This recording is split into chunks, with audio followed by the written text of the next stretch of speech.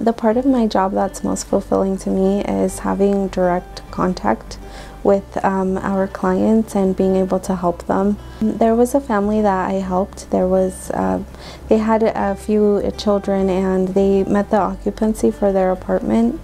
and they were going to be getting evicted,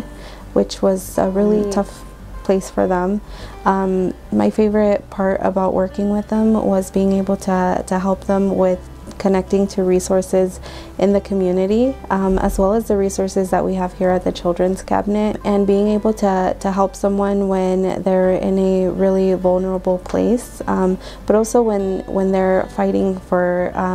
the resources that are out there as well, and being able to help them meet a goal of taking them out of a situation where they're homeless and now they have stable housing.